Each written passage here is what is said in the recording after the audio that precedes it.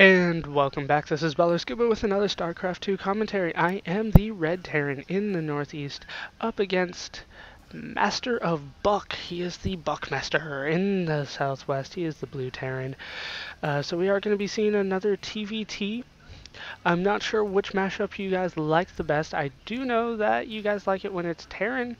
When I'm Terran, because I haven't been showing you anything else. I assume you like that. But I don't know what matchup you guys like the best in terms of Terran versus, so let me know. The map is Xel'Naga Caverns, home of my least favorite expansion because there's actually 3 entrances into the expansion. There's one here, even though most people consider that one route in. Oh, look at that. There's actually 2 more over here. So one here that I hardly ever see used in games on my level, and of course one here. So technically there's 4 entrances from 2 different directions into the expo. So I am not a fan of this map, although I hear it is pretty good for Terran players. And here he Master of Buck supply locks himself. That SCV could have come out a little bit sooner, but he goes straight into the barracks there. So he should, yes, he does have a slight lead on me on that barracks, but I do have the SCV coming out soon. I am getting in refinery before him as well, so it looks like he might be sticking with the Marines for a little while, because I will be able to get out Marauders faster than him. So once again, if you guys are new to my channel, or if I haven't even said it, I don't know if I have yet, 9 supply depot, right? 9 SCV supply depot. The timing's a little weird on that, but that's the best timing that we got. And then once the supply depot's up, either send him out to scout like I did, seeing everything that's going on here, or send them back to the minerals. Then as soon as you get 150 minerals, but keep pumping SCVs, I usually get about 12 or 13, get that barracks down. And then once that barracks is down, as soon as you get 75, get that refinery up. And then as soon as the barracks is done, get an orbital command. I usually get 1 Marine out of the barracks as well, and then go into a second barracks. Then once the Marine's out, I go for a reactor, and then I build supply depots as necessary, and I usually get a 3rd racks right about now. Looks like I need another SCV, but I still have enough, so I should be getting a 3rd barracks, maybe. There it goes. So there's how I build 3 racks. He is getting a couple more. Oh, looks like he moved one of the barracks onto the ramp. He's going to be blocking off. That is a great block off. This will be the weak point right there with that supply depot. Not even that. I mean, that's a great block off, except for the fact that he can't get any add-ons on those barracks now. Plus, he's blocking off his his expansion here. I forgot how to say that for a second.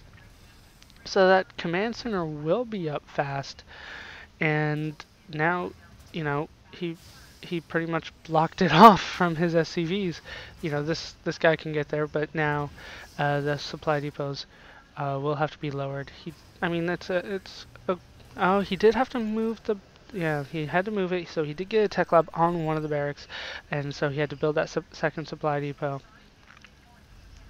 But now, you know, the command center's up, being morphed into an orbital command, so he should be taking a slight lead in the harvester count soon.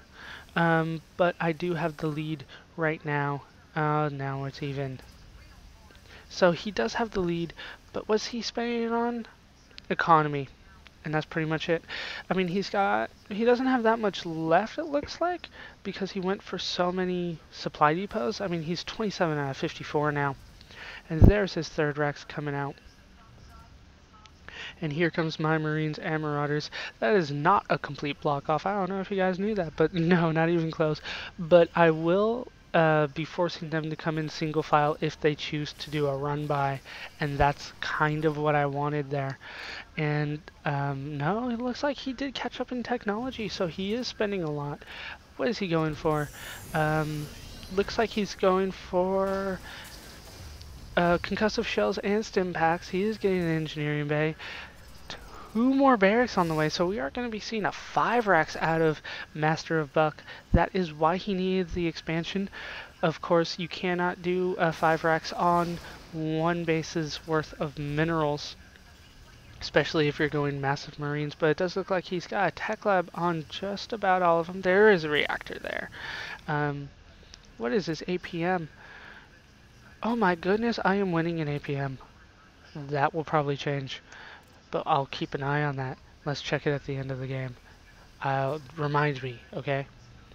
I do move these guys down, 1 marine on each of the towers, because these towers are among my favorite towers on any map, because you can almost see all the way across. Here you might be able to, it's hard to tell because of this cavern here. But there's no way for him pretty much to get to my base without me knowing it now. There are definitely other maps where that is not true. I think I showed you guys that Delta Quadrant game against a Protoss player, and I did have a guy at the Xel'Naga Tower, but it didn't matter. He sent his army in anyways, and I never saw it. So it gave me a false sense of security, that Marine. And I am getting upgrades on these guys. I do have Stim Pack done.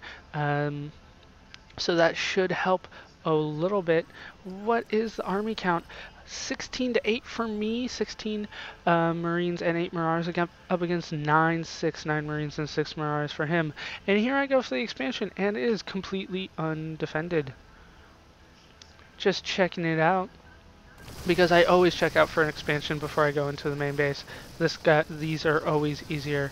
And there goes the supply depot down, and these guys are coming out pretty much 2 by 2. And there they go. And in comes the army. There goes my first stim pack. And I should be able to finish that off easily, even though I do have no upgrades. And there goes the SCVs trying to get back into the to the expansion, but of course it's not there anymore. Like I said, I would love them to change the AI on those guys to get them instead of not to go back to the same group of minerals even after that, you know, command center or whatever has been destroyed. Just a thought, but I'm sure that will ruin long distance mining. So I'm down to 6 Marauders here, but I'm still doing massive amounts of damage. I know he's just down to what he can produce, so I'm trying to take out these barracks. Of course, I cannot see the progress bar, so I do not know how soon that Marine was to coming out. So I take out supply depots, but he's got plenty left. He's still not supply locked, even after taking out all those supply depots, both of them here, and the command center. And still down to 4 Marauders, but I've taken out 2 of the 5 racks. He is getting a second command center, so I probably will not be able to supply lock him. All these Marines coming down, they're stimming up, and so I'm down to just 2 Marauders, but they do live, and in come the reinforcements. So we should be seeing a GG any second now. Command center did finish. Will it be lifted off and going anywhere? No, he GG's. And that is the game. So once again, 3 racks into engineering bay wins it for me. Not doing the best at micro. Look at that, he does overtake me in APM. I knew he would. Up to 34 instead of my 27, which is so pro, like those guys in Diamond and at BlizzCon that I saw that had 300. So they're 10 times as fast as I am. But I'm not sure that's a pure 10 times faster on APM, 10 times faster builds, that kind of stuff. But I am going for an expansion that, you know, this is nowhere near an all-in for me. You know, not getting SCVs, not getting the mules, still have a ton of minerals and gas. You know, I am far from all in, but still able to take him out very early. He did go for that early expansion, completely oversaturated here because I was able to take out the expansion. Oh my goodness, what is that? 32, 33 SCVs on the minerals here, and they are dwindling. So 3 racks wins it again for me. Looking at the units lost, not even close. Of course, that is because I had mine mostly grouped together. He had to send them out in ones and twos, which is never a good idea. Bunch them up in your base until you think you have enough to take out what I have. Don't send them in one at a time. They'll just die. So I hope you guys laughed. Hope you learned. Hope to see you next time. Bye.